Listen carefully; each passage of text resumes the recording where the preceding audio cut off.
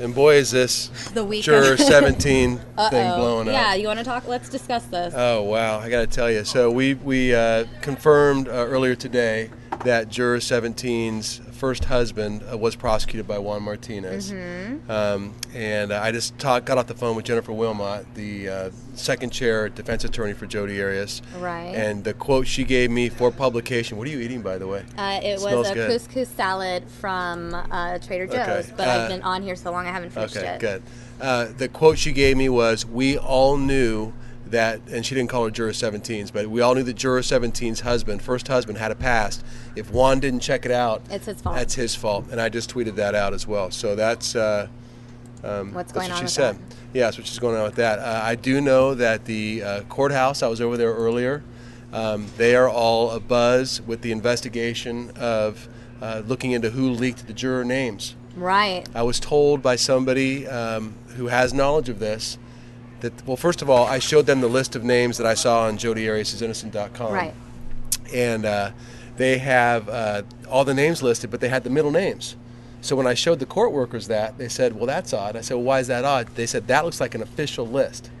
Like on a court document. Yes, that was given to only a few people in the courtroom. They say there are only 6 copies generally given to anybody in the courtroom. Right. Judge, a couple of assistants, the court reporter, and then both the prosecution and defense. So there's really only 6 copies of that list that go out at any one time. So for that whole list to go out with the middle names is very suspicious and highly unusual. So everybody's being looked into for this.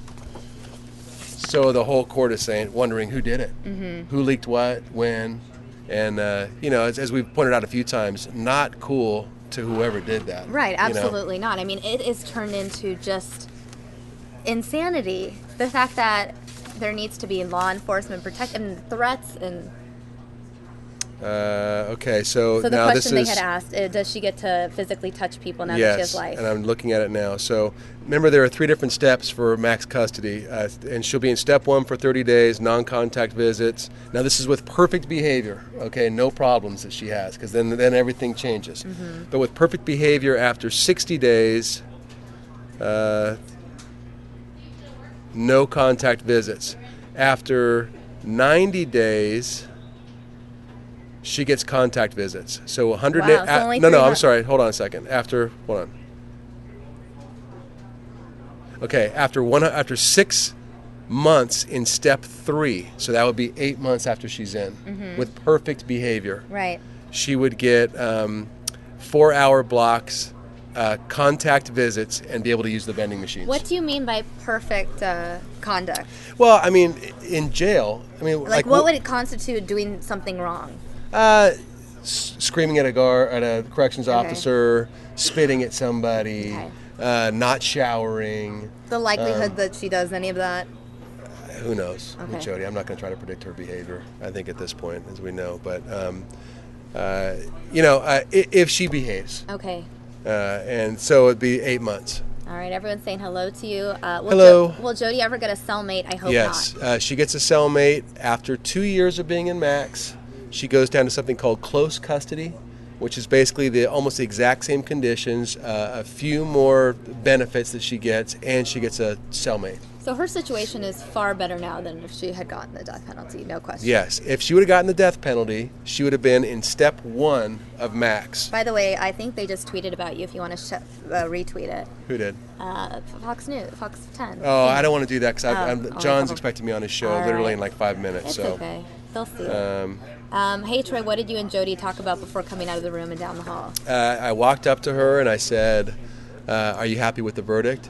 And she kind of went, well, and I said, well, why are you acting like that? And she said, I'm kind of sad that some people didn't get the verdict they wanted. And then she said, you don't have a camera with you, do you? And I said, yeah, actually I do. And I came out here to tell you that. As soon as we get around this corner, you're going to be on camera. And she's like, I don't know. And I said, well, this is going to be your last chance. I said, the sheriff has said nobody else is going to get to you. And once you get to DOC, there are no cameras. Right. So I said, I'm going to ask you if you want to make a statement. And right as I was saying that, my executive producer came around the corner and had his camera, phone.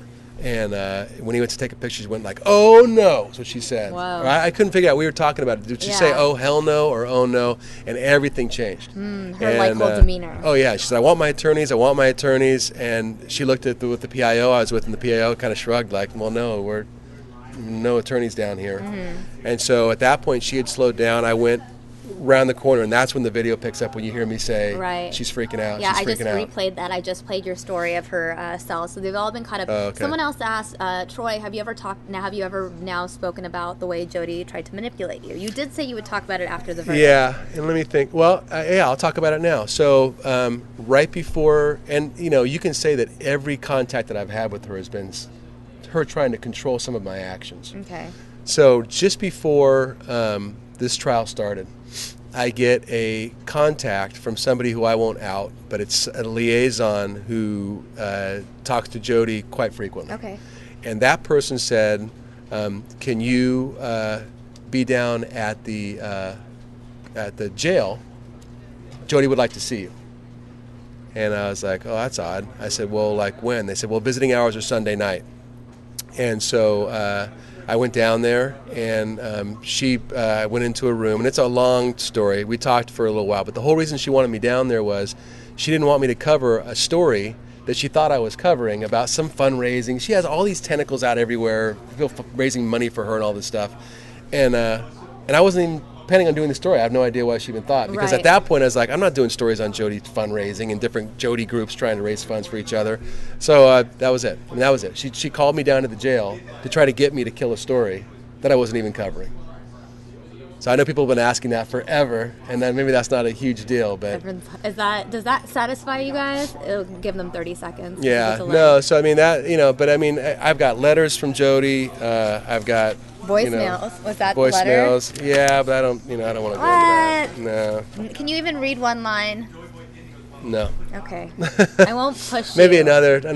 Let me Another let me look at all the correspondence. You've had stuff. a long week. I have. I'm tired. A couple of weeks. You know what's crazy is they asked me if I wanted to do a morning shot this morning for our morning show. So the 7 o'clock producer, Arizona time, last night, she said, "Can you be on our show?" I said, "No, 7 is too early. I've been working. I don't get home until after 11 every Right. night."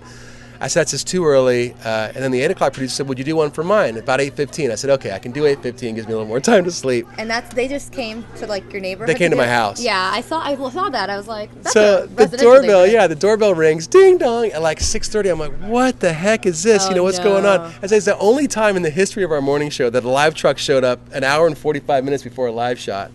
And it's at my house, ringing the doorbell. Dog's going crazy. Kids are walking out of the rooms. you're like- Dad, who's here? Jeez Louise. By the way, people are asking if there's any news from the Alexanders, hoping they're okay. Have you heard from them at all ever No. since what we saw yesterday? No, nobody's seen them. I wouldn't be surprised if they went home. And they're also asking a lot. There's a lot of speculation when she kind of opened up behind the envelope down that hall. Was she smiling behind the envelope? People have pointed that out and said that she was. And when you freeze the video and look at it, it looks like she was.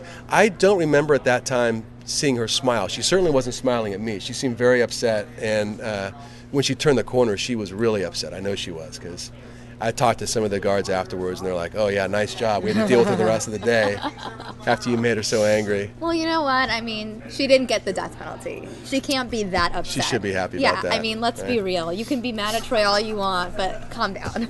I should write a book You're on not Jodi Arias. sending You know what I thought about That's doing? actually good. No, I thought about writing like an article because I love like Men's Journal and, Oh, yeah. and Vanity Fair and GQ, and I thought about that. That's but really cool. I You don't think it'd be still- that interesting. What are you talking about? I don't think it'd be that interesting. You don't know that until you write it. Yeah, it's true. Write it. Show a couple people. I've taken a lot of notes, and I have a correspondence and all kinds of things, but I don't know. I don't know if I want to give her any more attention, to be honest with you. I'd like to That's true. stop I think talking everyone about else her. would rather this be called the Travis Alexander murder trial rather than the Jodi Arias trial. Yeah. A lot of them were saying earlier. But All right. Well, that's it. all right. I'm Thanks outta for here. the update. Yep.